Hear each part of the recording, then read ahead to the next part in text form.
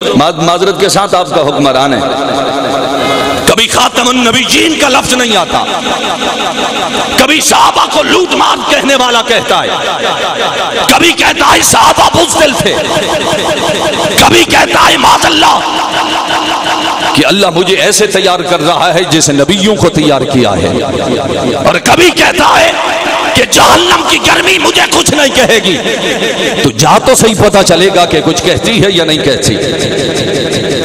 تو جب ہم بات کرتے ہیں تو پھر آگے سے جیالے کھڑے ہو جاتے ہیں، جیالے کھڑے ہو جاتے ہیں، پھر وہ اس کی تعویلیں کرنے شروع کر دیتے ہیں۔ کیا کریں، مجبور ہیں، ووٹ جو دیا ہے، ووٹ جو دیا ہے۔ جب میں ایسی باتیں کرتا ہوں تو لوگ کہتے ہیں آپ سیاست کرتے ہیں، مجھے کیا کام ہے سیاست سے، میں کیوں سیاست کروں گا، مگر حق کی بات کہنا تو ضروری سمجھتا ہوں۔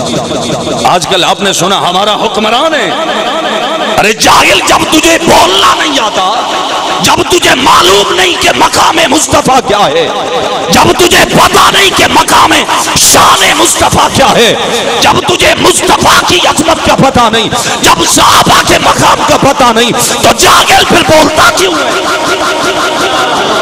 پھر لب کشائی کیوں کرتا ہے؟ رب تو رائنا بھی نہیں کہنے دیتا، تو معاذ اللہ نبی کو ذلیل کہتا ہے۔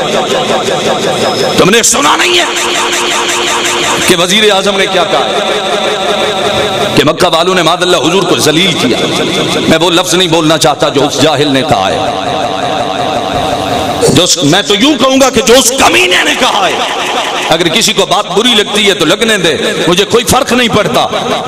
جو جس کے دل میں نبی کی عزت کوئی نہیں، باروی کے دل میں اس کی عزت کیسے ہوگی؟ یہ ابھی تازہ بات ہے، اس لیے میں بات کر رہا ہوں۔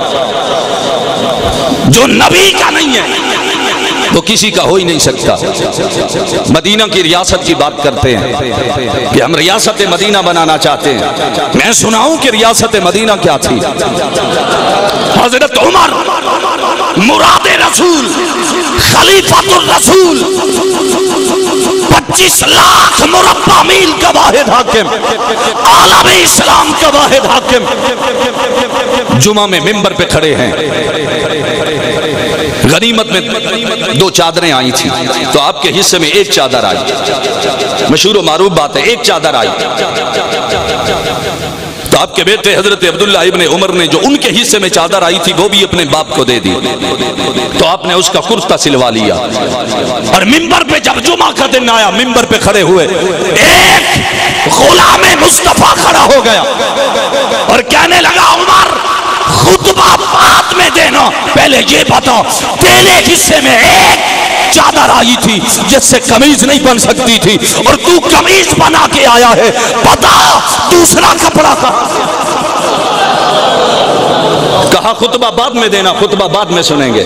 یہ ہے ریاست مدینہ کہ وقت کے حکمران کے سامنے ایک غریب سا بندہ کھڑا ہو کے سوال کر سکتا ہے کہ بتا یہ دوسری چادر کہاں سے آئی؟ تو حضرت عمر نے خطبہ موقوف کر دیا، خطبہ چھوڑ دیا، تو آپ نے کہا کہ میرے بیٹے کو بلاؤ۔ حضرت عبداللہ ابن عمر آ گئے، فرمایا بیٹا تو بتا یہ قمیض میں نے کہاں سے سلوایا؟ تو حضرت عبداللہ ابن عمر نے مجمع میں کھڑے ہو کر کہا لوگوں 1 چادر میرے باپ کے حصے میں تھی، 1 میرے حصے میں تھی، میں نے اپنی چادر بھی باپ کو دے دی، جس سے یہ قمیض بنا ہے، یہ قمیض بنا ہے۔ یہ تھی ریاست مدینہ۔ وقت کے حکمران کے سامنے ایک ادنا سا بندہ کھڑا ہو گیا، مگر حضرت عمر پاک نے اس کو اپنی توہین نہیں سمجھا، سوال آیا تو جواب دیا، جواب دیا۔ آج تو ہمارے ہاں تو الٹا کام ہو چکا ہے، اگر کوئی سوال کرے تو کہتے ہیں اس کو جیل میں ڈال دو۔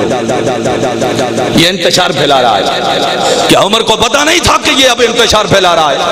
یہ مجھ سے سوال کر رہا ہے؟